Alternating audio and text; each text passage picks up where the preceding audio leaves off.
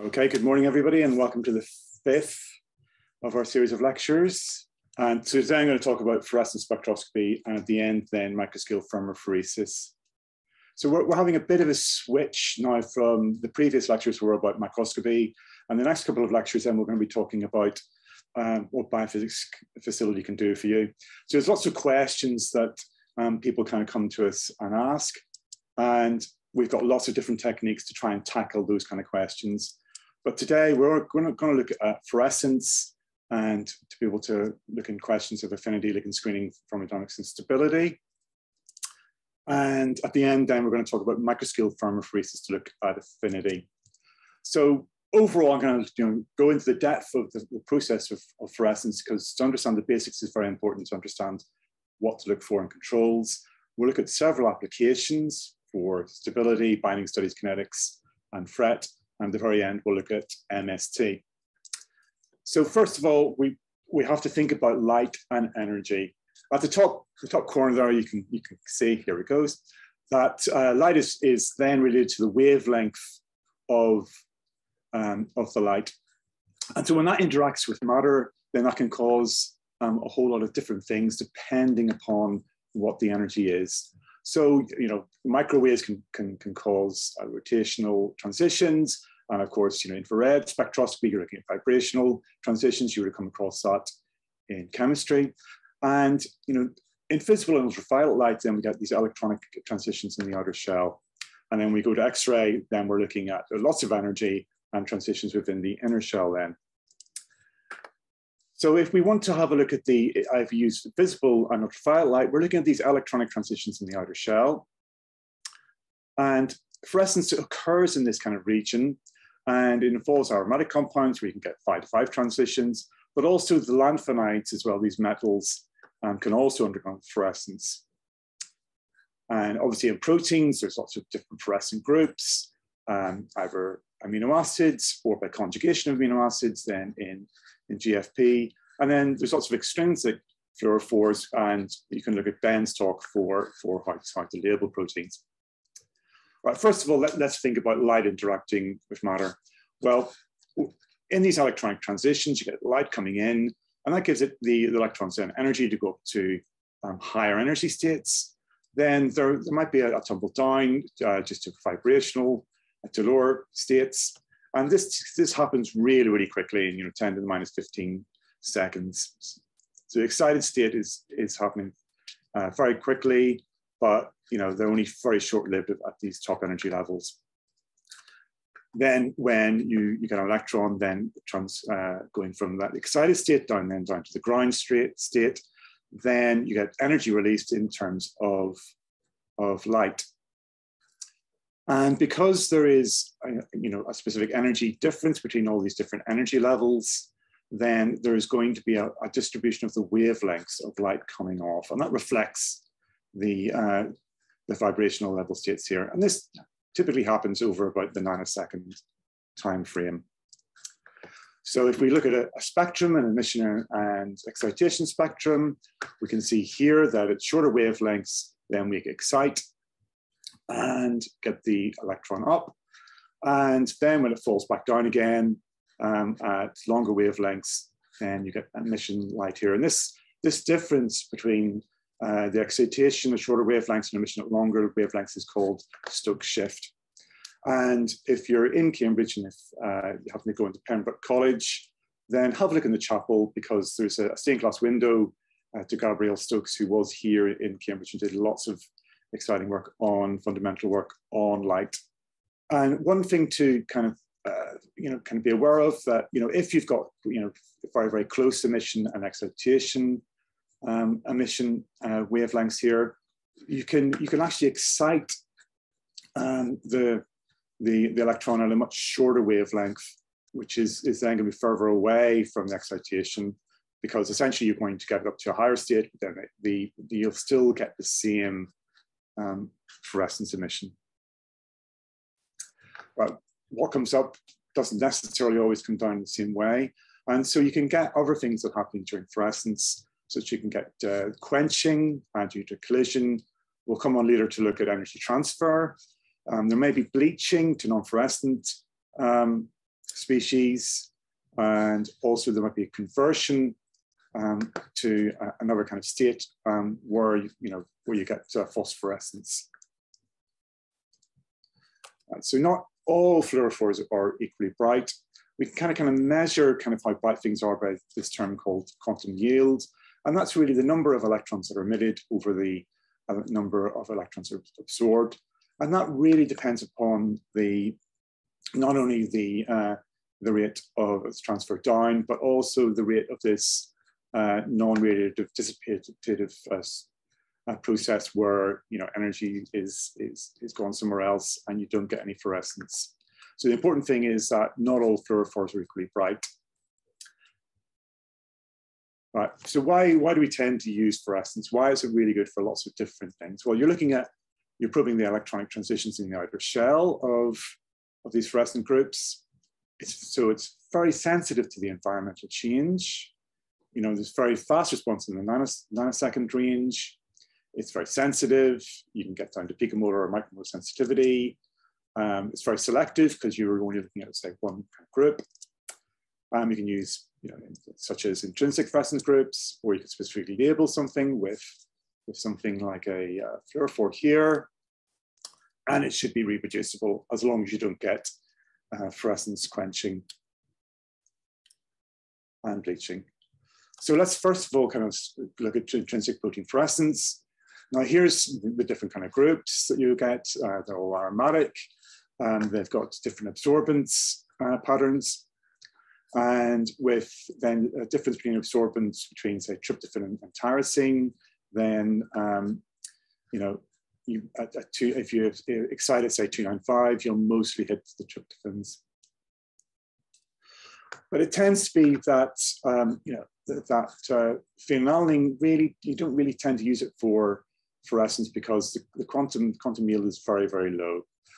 So you will see protein fluorescence through tyrosines, tryptophans, and so typically, the excitation may be around 305, and for tryptophan then it might be about 350. But this can all change given the environment of the tryptophan. So it's quite solvent sensitive. So imagine if you have it in a, say, a hydrophobic region, say inside a protein. And what happens is that as that is moved out into the solvent, then you're going to get a red shift in the maximum. So this fluorescence is also then dependent on temperature. You can have changes in pH, and also quenchers such as oxidine, iodine, and acrylamide.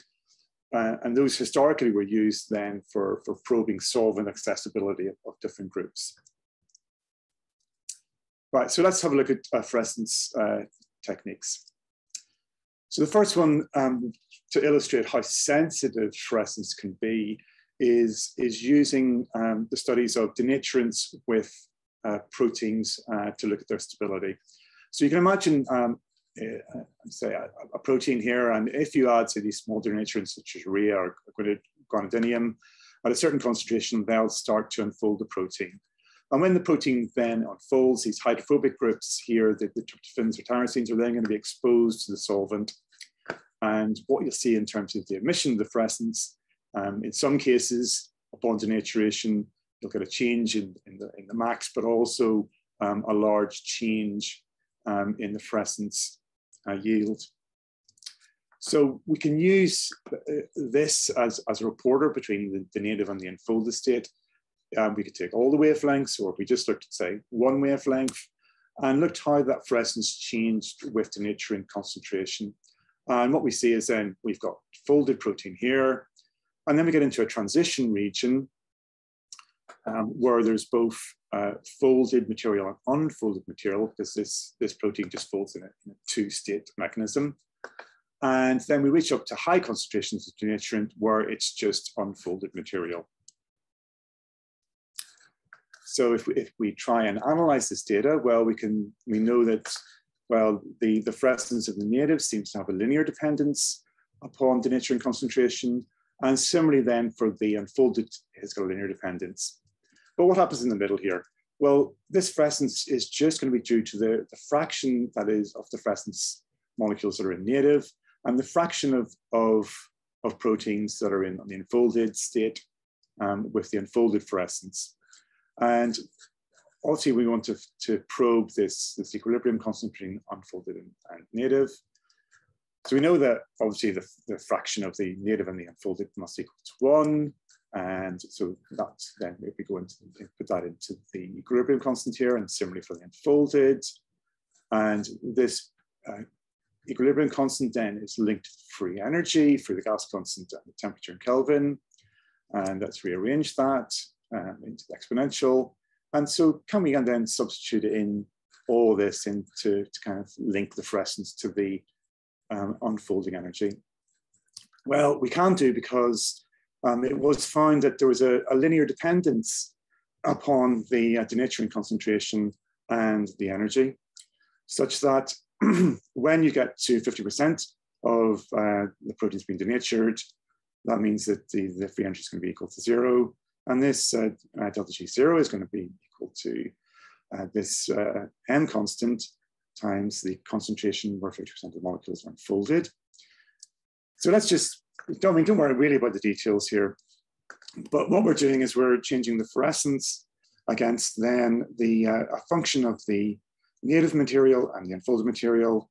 And we need to then put in the linear for the unfolded and the unfolded and folded against the equilibrium constant. And then this equilibrium constant, we can substitute this in to get an equation here.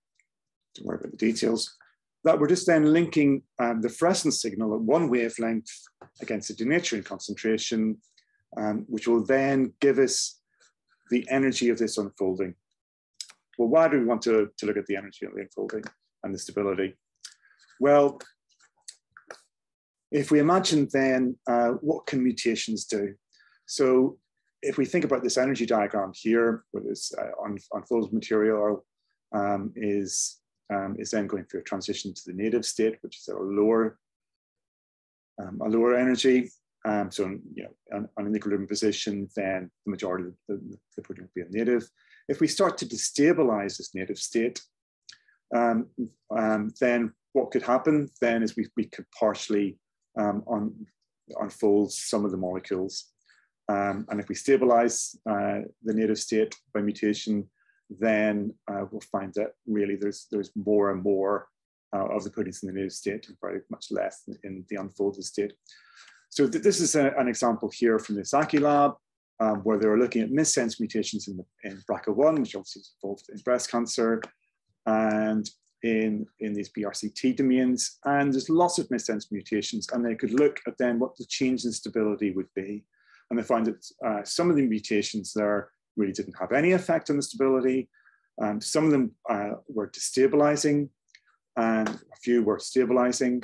And of course, what would have meant that if there's enough destabilizing change, then it means that more of the protein will be in the unfolded state, and obviously then it won't be able to do its job. So here's another way to look at unfolding, and that's by using thermal unfolding. So you just heat the protein up and you look at it by when it becomes denatured, and we can find what the temperature of melting is.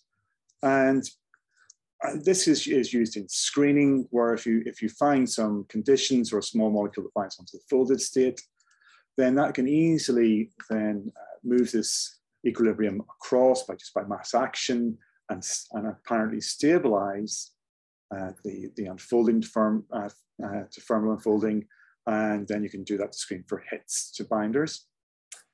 And one of the ways we can do this with an intrinsic protein fluorescence is by using Prometheus from Nanotemper, and it's essentially a perimeter where you load your samples in these little these capillaries here, which is on a mirror. And this has got very, very good thermal coupling here. So very small samples, 48 samples in parallel. You're looking at the intrinsic protein fluorescence. So depending upon how fluorescent your protein will then depend upon how much protein you actually need. You can use detergents, membrane proteins. We'll look at the backscatter in a minute.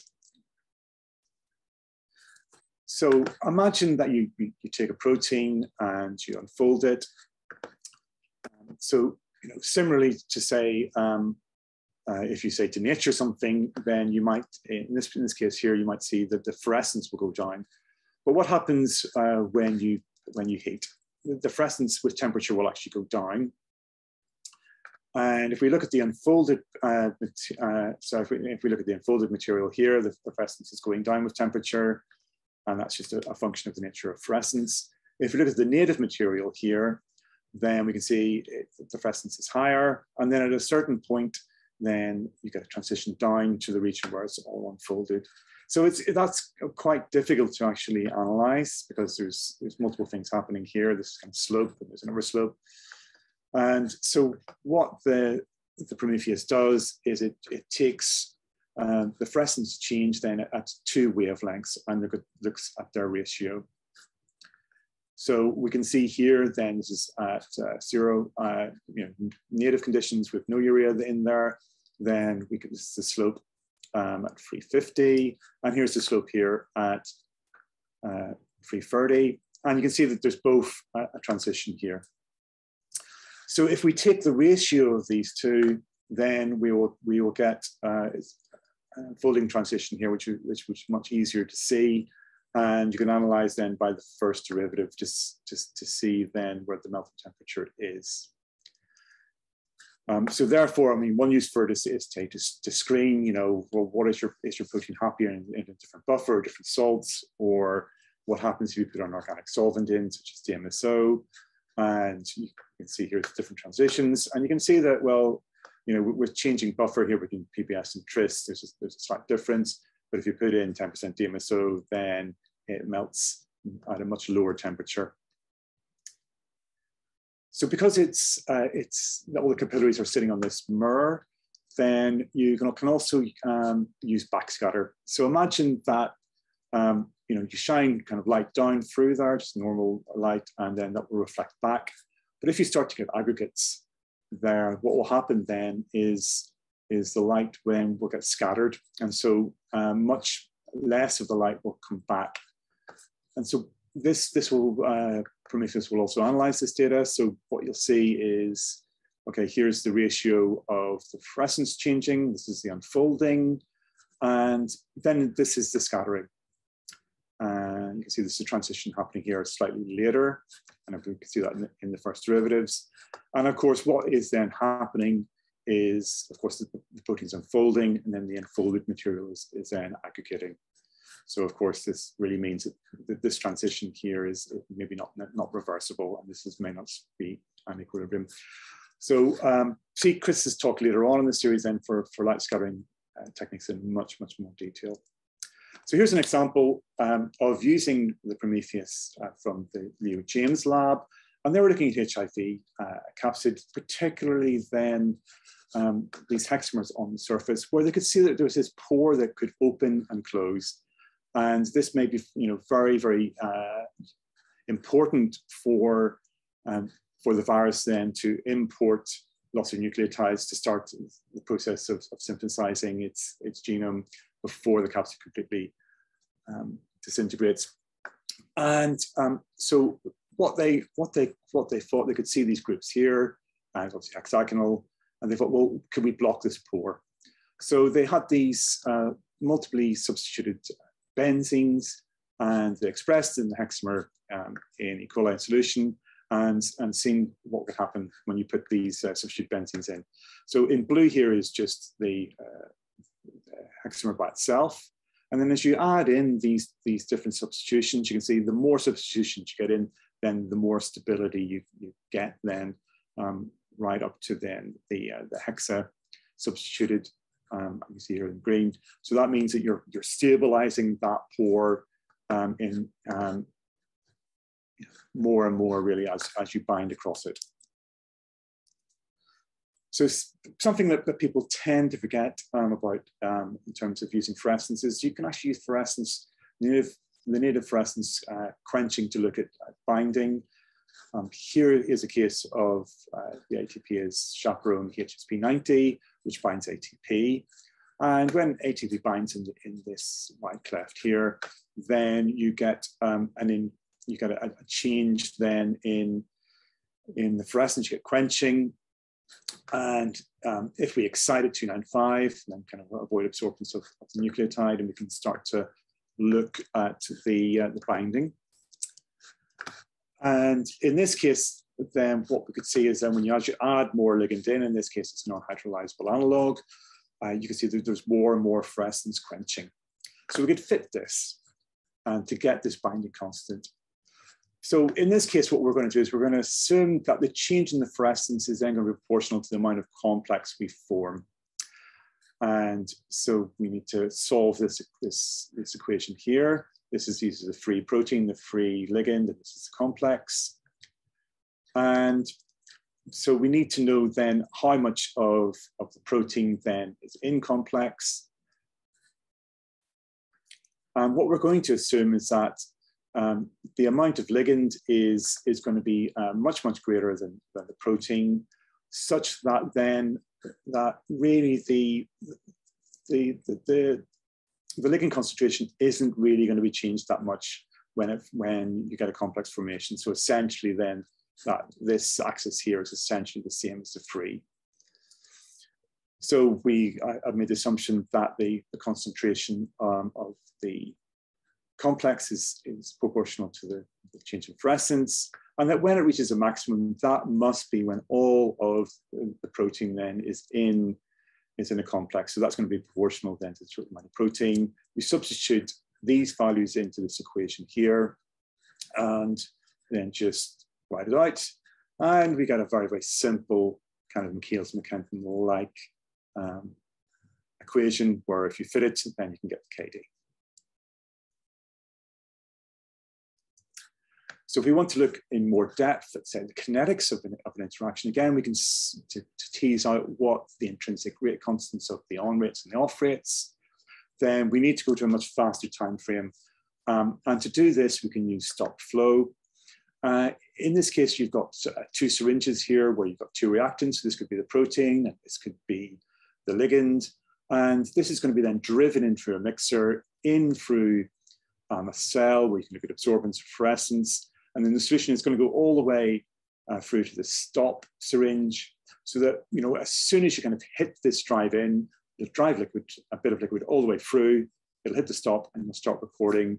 And this could be at the millisecond time range. And you can look at the fluorescence quenching here, fit it to an exponential, and look at the residuals, and then get this observed rate constant, and then start to then tease out what these individual rate constants are.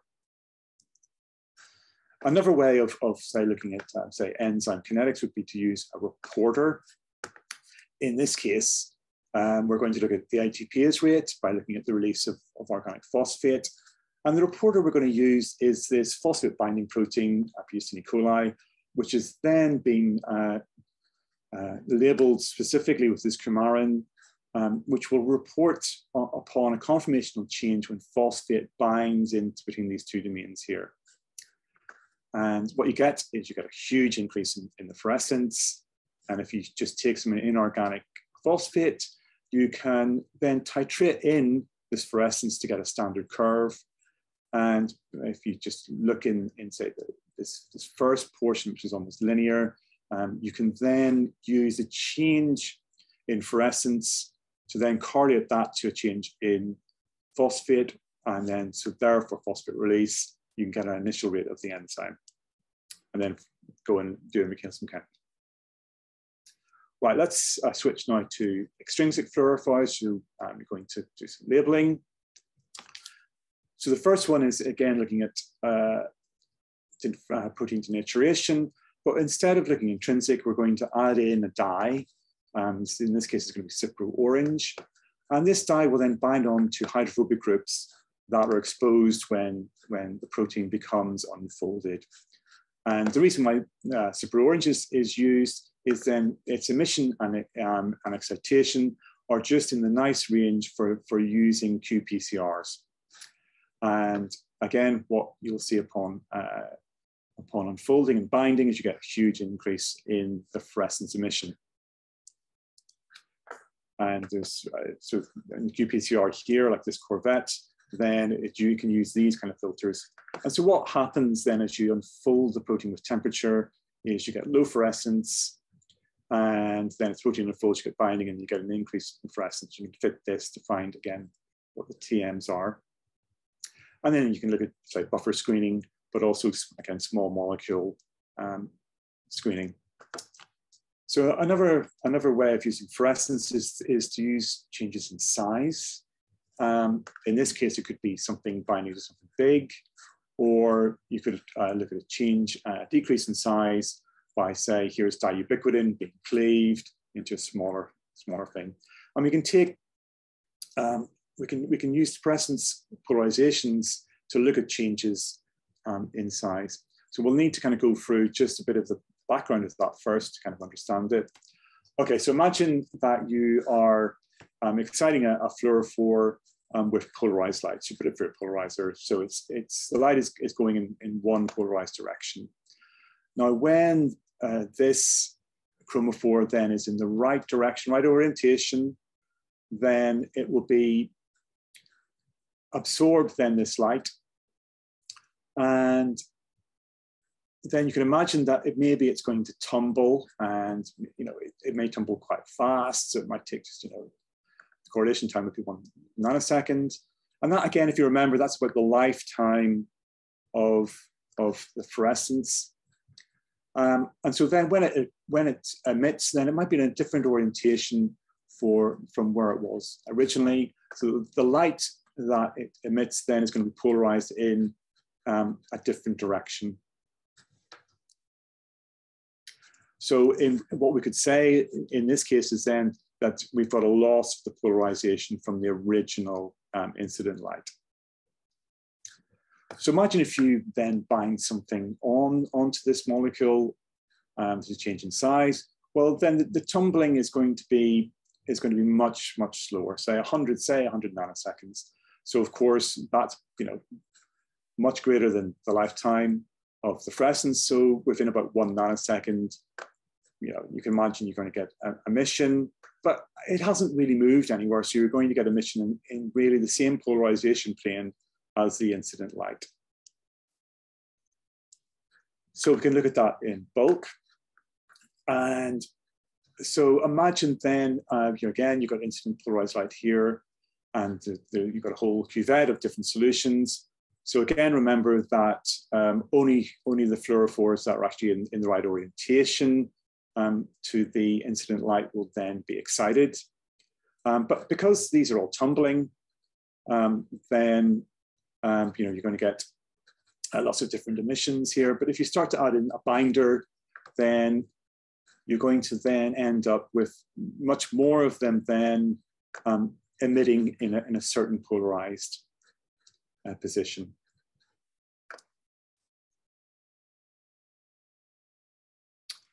And to be able to measure this, then in fluorimetry, there's different ways of doing it.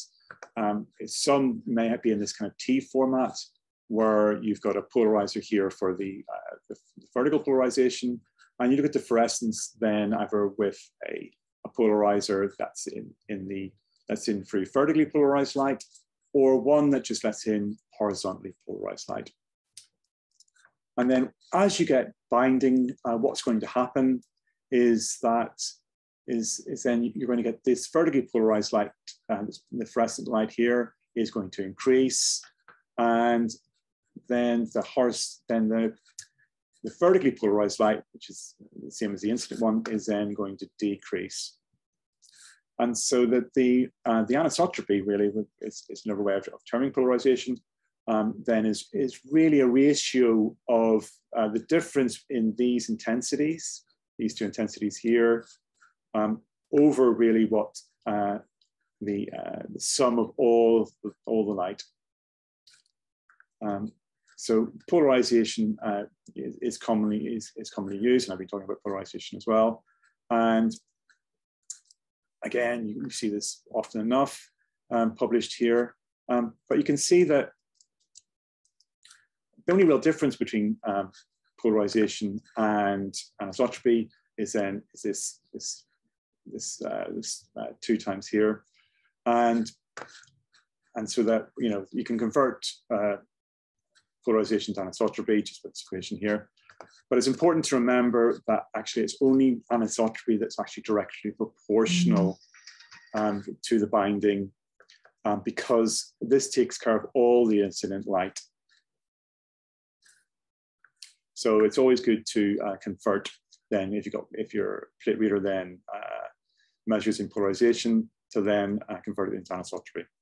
And there may be a slight shift then in what your reported KD is. So because things aren't perfect in perimeters, then a lot of things you would have to do would be take care of just slight misorientation then of the polarizers, and this is called the grading factor. And then that essentially just is there as a correction factor. And so, I mean, it's very important that you do that, and also that you kind of establish that grading factor. But in plate readers, certainly the ones that I've seen, then it's very important to make sure that you're starting off with the right polarization. A lot of the times, certainly the ones in the Föster will have a default calibration of 35 milli P, because it's there for a small drug. But that might not be what the polarization is of your protein that's been labeled, or your DNA or whatever. So it's always important to calibrate with either free dye or measure your system then in a perimeter to actually get the right polarization value. So also check that if there's any buffer, make sure there's no buffer components changing the polarization. Okay, so in terms of thinking about, well, what fluorophores should actually use to label for looking at polarization, well, this polarization is really a competition you could almost think about, against the time for this fluorescence. We talked about it was in that kind of nanosecond, the time frame against the tumbling. And so there's this Perrin equation here, which denotes what the anisotropy is going to be. And so this tumbling constant here then depends upon the gas constant, the temperature, the viscosity, and this mass volume effect, which depends upon the mass, the partial specific volume of the protein, and the extent of hydration. And so what happens is, as the mass increases, then R will kind of reach a limit. And so for different fluorophores, then for different fluorescence lifetimes, then that will limit the mass range that you can actually look at.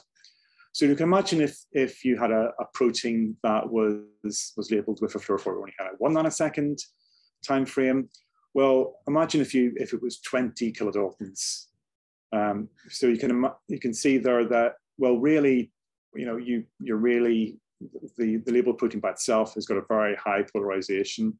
So if you come to bind something else on top of that, well, you've got a very, very limited range to look at kind of changes. You'd be much better off with say, something that's maybe got a different lifetime. And so as you change the lifetime of the chromophore that you actually select, then you can look at a broader range of molecular weight changes. So how do we look at a binding constant? Well, again, here we're looking at, say, a protein binding onto a labeled compound or that's going to fluoresce. And so in this case, we're going to assume that the labeled compound really is either equal to or is slightly less than the binding constant. And here's the polarization. We're going to have an initial polarization, and then we're going to get a saturation value. And in the middle, then we're going to have the polarization is going to be equal to the initial, and then essentially the fraction of the labeled material that's in a complex. And here's an equilibrium constant.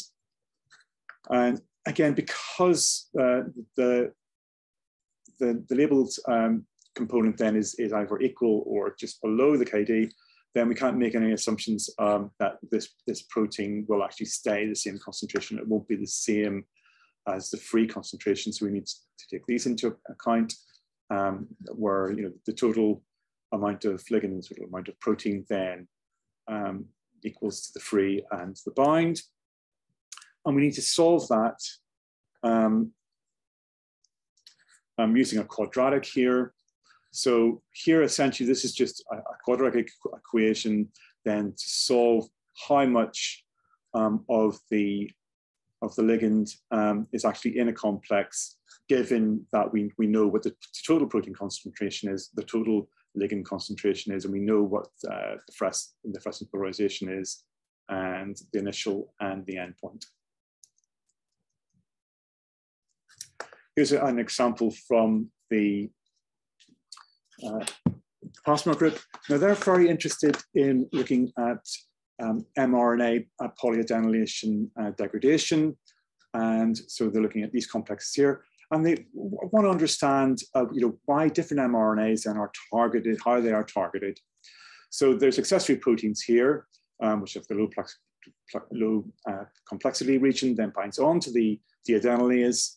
And they have an RNA binding protein with specific motifs here. So here's two, which have different motifs.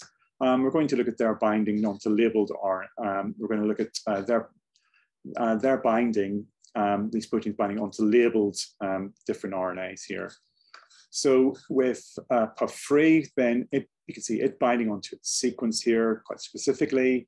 And it really doesn't bind onto the other sequence, the RE sequence, RNA for specifically, just equally as well as it does just to poly A with no specific sequence. And similarly with the other one, the ZFS, it has a specific recognition of its sequence, while it's basically it'll bind on to the other PRE sequence equally as well as to poly A. You can use polarization high throughput screening. So if you had a reporter ligand that bound into an active site of an enzyme, then you would get an increase in the polarization. And you got a good signal window here. So that if you had this in a high throughput for-it well format, and in each of these, and you took this complex and then added in a library of compounds in each of the wells, then you would look then for wells where you then you got a decrease in the polarization. And so you kind of got a polarization somewhere in the middle here. All right, let's quickly look at spectral rulers. So as I mentioned earlier on, then fluorescence doesn't necessarily always happen when you excite an electron, and there's other ways for the energy to be transferred. So if you had two fluorophores here, here's BFP and GFP in the right orientation, then what might happen is that when you excite the blue fluorescent protein, that when you get an energy transition here from the excited down to the ground state, the energy then for dipole interactions may transfer to the other system such that this electron then gets excited up to the higher state and then emits fluorescence. And you can see then that this fluorescence is going to be, the gap here is much lower than here, so the fluorescence is going to be at a longer wavelength. And again, you can see that these two systems, then the energy gap here is similar, and if we look, and we'll see that in just a second why that's important. And so the amount of energy that's transferred really is really a ratio then of the quanta that's transferred over the quanta that's absorbed. And then that's related to then this transfer rate plus then 1 over the decay time for the fluorescence. And then that is going to be equal to then the amount of fluorescence when you have the donor and acceptor together over then the fluorescence when there's no transfer, when you've just got the donor there. Now for this to happen, then we could see that the two energy gaps are quite similar. And that means that the spectra are going to be quite similar. So here's side 3, side 5. And this one here, you've got the absorption or the excitation spectrum. And then it will emit here in this dashed region here, which goes on for quite a long time. And here is side 5, then this is where it gets excited. So this reports then on the energy profile states then for the excitation. And here in dark is where side 5 is going to emit. And you can see this region in the middle, then there's an overlap then between the side 3 emission and the side 5 excitation. And in the hashed area, in the stripy area here, then that's just as a percentage of the excitation. And I find this on this website. It's a great resource. And this is called Föster resonance entry transfer. And this is because he looked at it first. And what he found was then that this energy transfer is very dependent upon the distance between the two fluorophores. And as you can see, it kind of curves down. When you get 50% of efficiency of the energy transfer, this is called the Föster distance.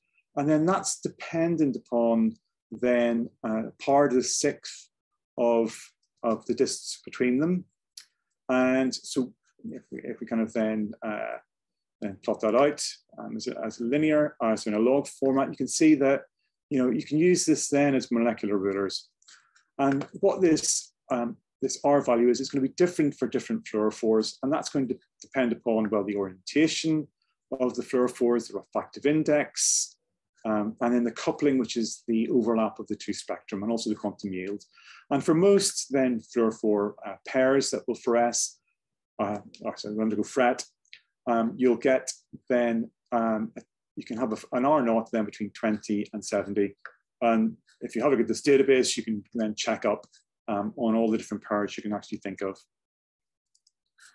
So what use is it? Well, you could simply measure distance. So imagine if you had a huge complex where you weren't sure what the orientation of all the different subunits were. Well, if you could label some of the subunits individually, then if you got fret, then you would know that they would be within a certain distance.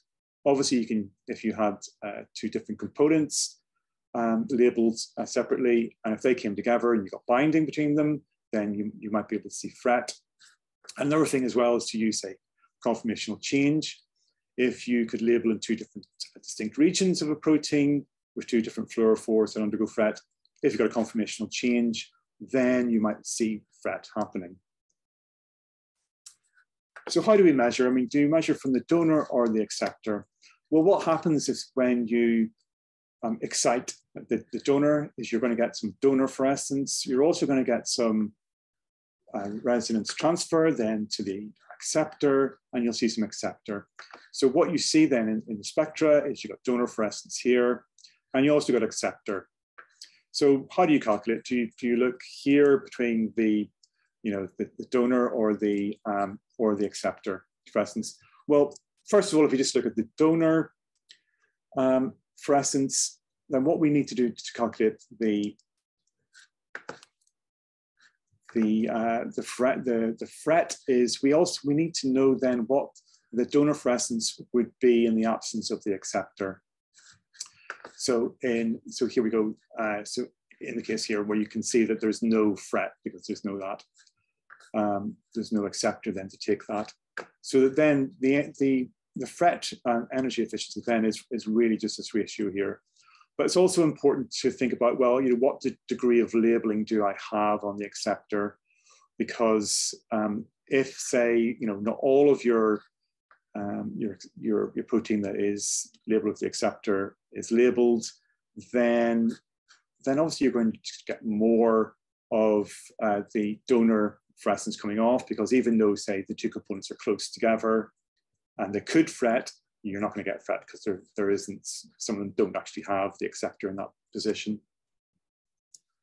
Okay, so from the acceptor position, it becomes a bit more tricky because you may then get fluorescence from the donor at the acceptor region. And also you may also get a bit of just acceptor fluorescence, then when you when you excite to the donor fluorescence. But of course, this is going to be much smaller compared to when you excite directly at the acceptor excitation fluorescence.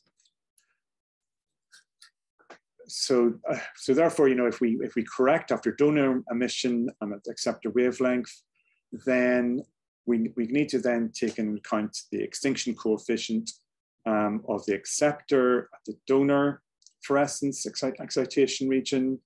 And also then we need to look at the extinction coefficient then for the donor at the donor excitation. And so then we're going to have this ratio of this fluorescence of the acceptor in the presence of the donor and in its absence. So we need ideally then both singly labeled components to be able to measure that. And also, again, of course, we need to take into account how much of the donor we've actually labeled. Okay, here's an example from the Chin Lab, where the Chin Lab is interested in introducing non-natural amino acids. And this was a test case here where in calmodulin, they could introduce 2 different non-natural amino acids that were reactive to 2 different dyes. And these 2 different dyes then underwent a fret. And so you can see the spectrum here. And of course, what happens if you denature this, then of course, the protein is going to unfold. And then these two dyes are going to be moved much further apart. So of course, what happens is then that the donor fluorescence decreases because there's less fret. And then you get an increase in the fluorescence at the donor site. Right, so if you're going to use fluorescence, then what should you use? Should you use a fluorimeter or a plate? Well, in say fluorimeters, then you can use this kind of volume. Obviously, in plate-based methods, then you can use a lot less. Fluorimeters are really good because you can get precise temperature control, while plate readers tend to be ambient. Now, the sensitivity of just using, say, a fluorimeter, maybe in the nanomolar range if you're lucky, but with plate readers, then under good conditions, then you can get picomolar. Fluorimeters tend to be, much more flexible in terms of micrometers, while with, some plate readers that we've got, certainly like the BMG, you need optical modules. And again, with fluorimeters, then in time is quite different. So see the biophysics website for those people who are internal for more information. Right, so practical tips, I'll just go very quickly through these because we want to really get onto MST at the very end. Obviously, you want to avoid light scattering, so take care of buffers, aggregation, make sure everything's clean. Make sure you've got concentrations accurate. Obviously, make sure you're not getting binding. Use plates, use specific non-binding plates. Make sure you do good controls because it's got a good signal change. Are you in the right settings? Take care of you if you're getting floating bleaching over time. Is there an interfilter effect if you're adding in a ligand? And are you doing accurate titrations? Additional controls may be, if you're say labeling with a large fluorophore, is that causing binding to your partner? You can test that with displacement reactions. Make sure you've got good temperature control. Okay, if you're looking at binding equilibrium binding, have you reached equilibrium? Can you set up, measure, wait, for half an hour, 2 hours overnight? Are you reaching equilibrium? And data fitting, a whole different lecture series. We're going to talk about that later on. Please come to that. Right, so in the last kind of 10 minutes, then we'll just talk about microscale thermophoresis. Okay, so we're very lucky in the LMB. We've just got an update to our old machine. We've got a monolith, and this is like the Prometheus. It's another capillary-based, fluorescence-based technique. Of course, thermophoresis. What's that? You've come across electrophoresis, where you're moving of charges in an electric field. Thermophoresis is movement then in a temperature gradient. And that depends upon these different components, which we'll see in a second. And hopefully then this is going to show you a movie here. And what is happening here is that a IR laser is then being fired onto these particles here. And then they're moving away from the hot source. And in this case, the next case, then we've got a laser heading about here. And then the particles are then moving towards the spot. And then that's negative thermophoresis. And so this partition between of concentration between hot and cold depends upon the temperature difference and also this Sauret coefficient here. And this Sauret then depends upon then changes in size or hydration shell or charges. So if any of these kind of three things change, then you're going to change then this distribution. So the setup of the nanotemper is everything is capillary. You've got an IR laser then being fired down, and then you're looking through this dichromic mirror, looking at the fluorescence as well. And so there's an IR laser that heats up a little spot. So there's a big temperature gradient here. And they can use dyes in either the 488 or the 643, kind of the red and green regions. They supply lots of different kits, but you can also do the labeling yourself. So what does a curve look like? Well, you have an initial state here. And so you get the fluorescence, this is just normalized. You heat, you get a temperature jump, you get thermophoretic movement out from the space that you're looking at. And then at the very end, then you are then switching off the laser, and then you get then diffusion back into the space. And so if you imagine all these different capillaries here, you have different, say a binding partner with the same concentration of the label partner. What could happen is you could get a change in the thermophoretic movement, so that it changes there. I mean, you get kind of saturation, you can kind of fit that. What also they found after many years was that there was also this, there was a temperature change, an intensity change related to temperature on the fluorophore in this first kind of section here, which you could then also fit and get very, very good binding data upon. And this, I mean, as we kind of talked before then, if the temperatures change, you'll get an intensity decrease, as we saw with the Prometheus. But also this could be affected by a proximity of, say, something binding nearby, or also a conformational change as well. So when you fit then the data, then again, it's like before with the polarization, you're getting a quadratic to give a fraction of how much of the fluorescence component is in the complex to then be able to get out what your KD is. And because you can look at these three different changes in size or solvent accessibility or charge, then MST is really applicable to just anything you can actually think about. You can actually try, and we have tried, and we have got changes. And you can actually look up the resources here. And here's an example then from the Hedgster group, looking at the architecture of this EMC complex, which is very important then for transmembrane insertion into the ER. And they solved the structure of the cryo-EM, and you can see that then they knew what the components were, but and they could maybe fit in, and they thought, well, this might be the orientation. They solved the crystal structure then of two of the components, but to make sure that this wasn't a crystal artifact and this was actually happening in solution, then they labeled one of the components and then measured the binding with increasing concentration of the other component to show that actually it was a real binding thing. So what's important then? Well, the important thing is the level of binding. Ideally you want at least one diprotein or less. It's important to know what the degree of labeling you have. So measure the spectrum, account for the dye contribution to your sorbent at 280. And Nanotemper have got a little calculator for that on their website. Again, make sure you've got good buffers. You're not getting aggregation. And if you're going to do titrations to find out KDs, you need accurate concentrations. Right.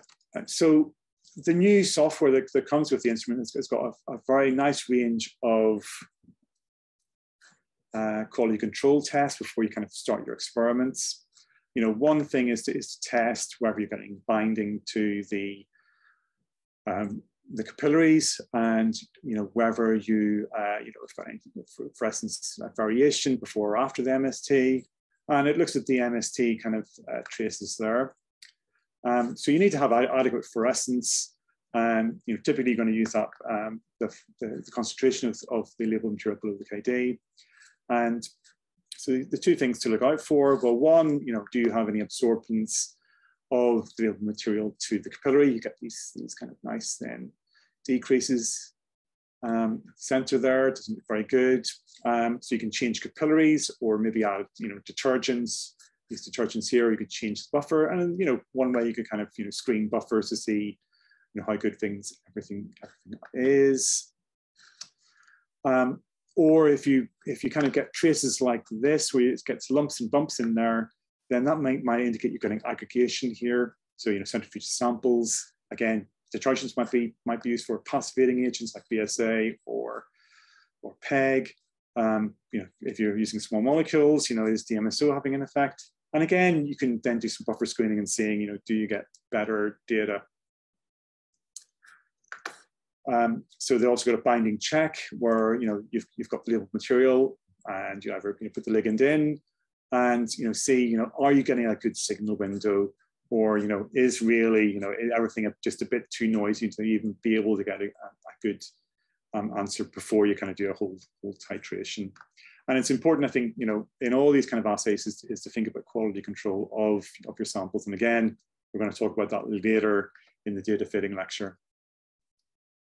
Right, so another thing would be, okay, you're going to set up a titration series of the unlabeled material, just add it 1-to-1 to a fixed concentration of the label, you know, make sure you've got enough time to equilibrium, and then, you know, put it into the instrument, check the fluorescence, you know, make sure you've not kind of got some kind of, you know, random fluorescence. I mean, that might mean, you know, your pipetting is a bit out, or something else might be happening. In this case here, you can see there seems to be a kind of systematic change as you get you know, a change, increase of the non-labeled material. So, you know, is that ligand dependent? Well, you could test that out by, say, then denaturing the entire system in SDS and seeing, well, you know, is this because you're getting losses of your material because when you're pipetting, it's sticking, or is this a real effect? And of course, if it's a real effect, you could actually, you know, use that to measure the KD. Right, so just lastly then, for those people internally, then go onto the website, look at the biophysics. We've got website, we've got a whole range of things about all the different techniques that you can do with fluorescence. And we've also got then links to, you know, all the different papers we've got, so you can actually look to see, you know, well, what have other people used. And if you've got any questions now, so the first question here in the Q&A, then I've got one from Sissy saying, why is there absorption problems for MST but not DSF when both of them require capillaries? Well, that's a very, very good question. And I think the difference is, well, one thing is that there are probably different types of capillary. The other thing would be is, well, because in MST you're labeling the protein, the component, with a large fluorophore, and these are very, very sticky, you know, large hydrophobic groups. You know, it could be that you know, that's causing the stickiness. While with the Prometheus and DSF, then you're just looking at intrinsic protein fluorescence. And so, you know, unless you've got a very sticky protein that's prone to aggregation, then hopefully you won't see that so much. Two questions here. Another one from Sissy saying, why is fluorescence quenched by high temperature? Well, I mean, if you think about it in terms of you're increasing the temperature, so you're increasing the vibrations of everything, so you could get losses then just through, you know, initial collisions, but also, you know, you may then increase, say, the rate of say bleaching as well. That's something that could happen. But yeah, so you obviously non-radiative ways of the energy to be dissipated through the system. Anonymous then asks, would you have any tips for selecting fluorophores for single molecule FRET? Well, I would say, go and have a look at the database, and we'll give you a whole list of those. I mean, there's so many, fluorophores now, some with very, very good properties in terms of, the rate of photo bleaching, that's reduced and they're very bright, and they can last for a long time. So, I mean, if we kind of talked about single molecule FRET, we've gone for a bit longer, but Chris is going to talk about single molecule techniques later on, and he may go into that or may not. Thanks very much for everybody. I think that's it for the day. There's no more questions. Thanks for coming, and don't forget then to look on the list and come to all the rest of the talks.